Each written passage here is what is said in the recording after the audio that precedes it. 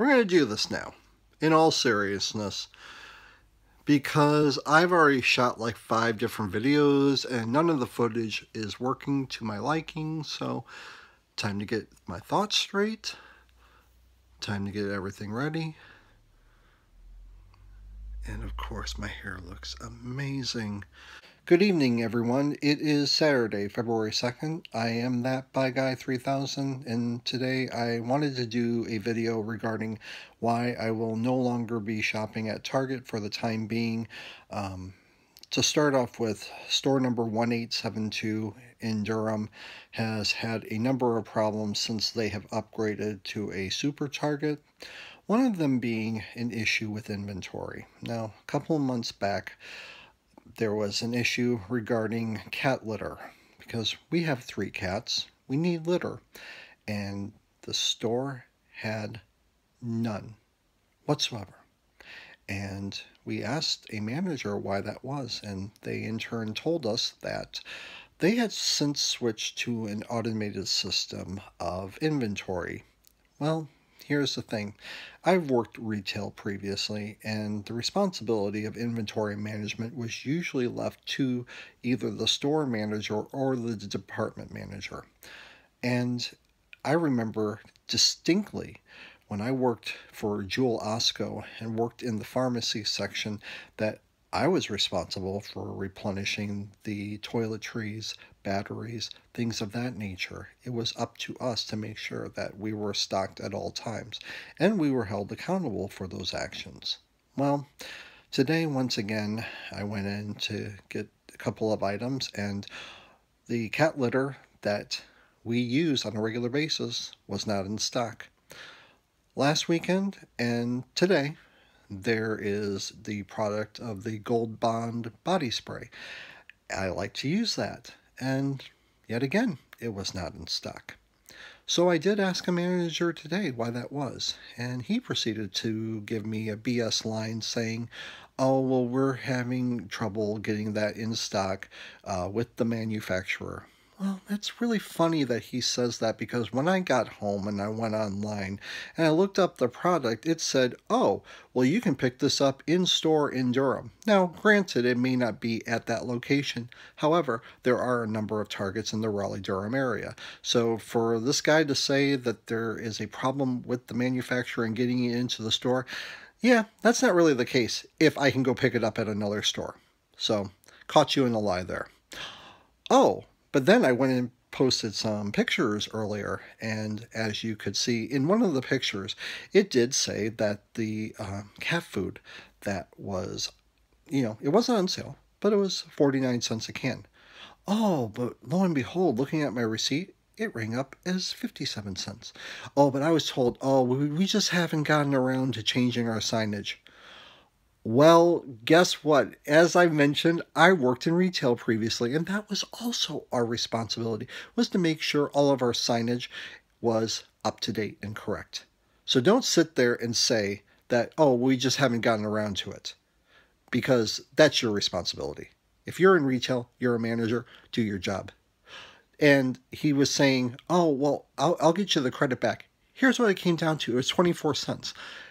For me, that isn't the issue. What the issue is that how many other items are mislabeled or mispriced within the store that would make a person pay extra and not really think about it.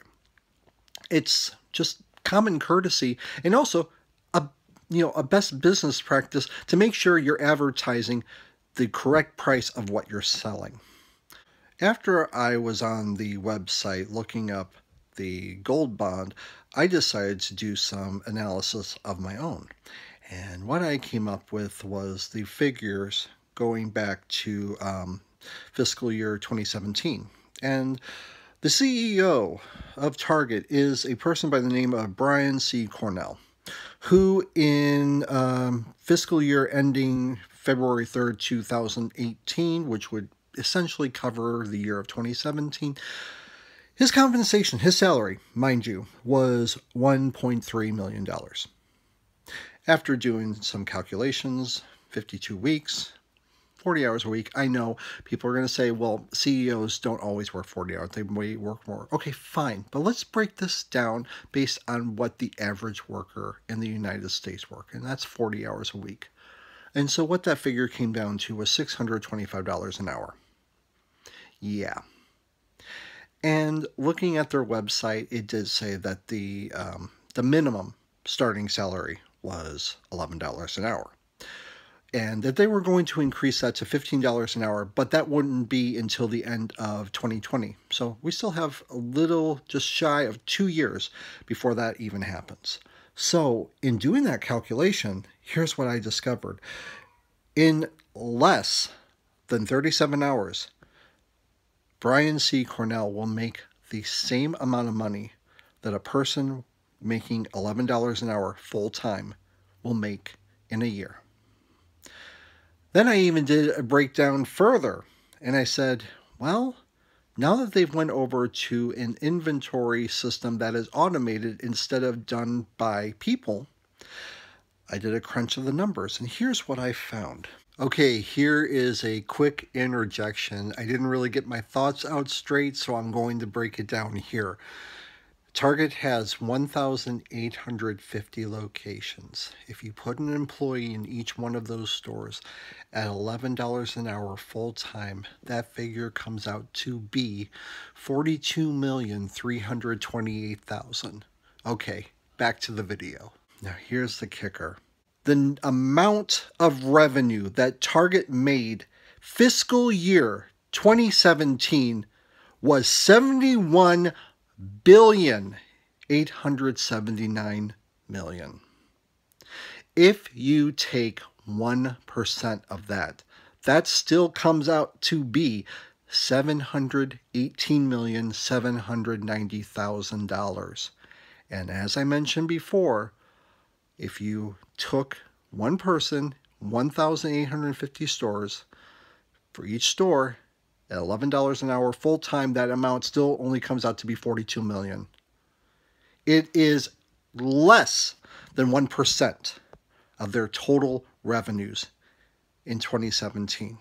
Target has the ability to not only pay their employees better, but also reinstitute an inventory system that will keep things in stock at all times. Don't sit there and tell me that you're having an issue with the manufacturer when I can go to another Target store and get the same product. Hey there, it's me again. I just wanted to interject because as I was going through and editing, I noticed I was rambling incoherently, and I wanted to just give some final thoughts on what I said earlier.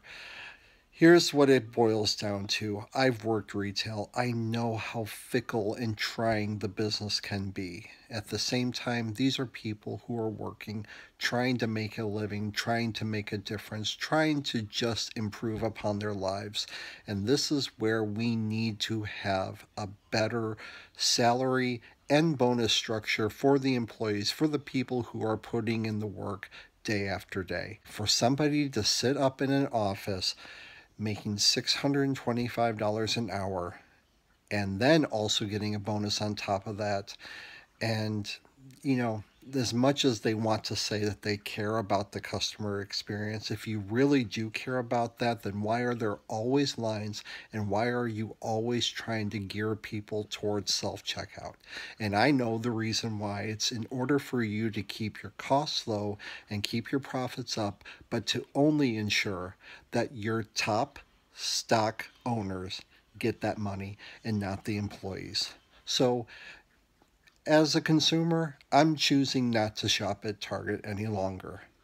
Hopefully, they can make some changes, institute an inventory control system that utilizes people and not an automated system that is broken, that doesn't work. With that being said, you can find me on Twitter and at Instagram at ThatByGuy3000. Thank you once again for watching. I do appreciate your love and support. And if you disagree with me, I would like to hear your thoughts regarding it, because I'm not always right. I would need to hear another person's opinion. Maybe there's something I'm missing, but Just knowing what has happened in the last few months, I'm just done. They're not going to get my business, and then in turn, I'm going to pay off my Target credit card, and then they won't be getting that either.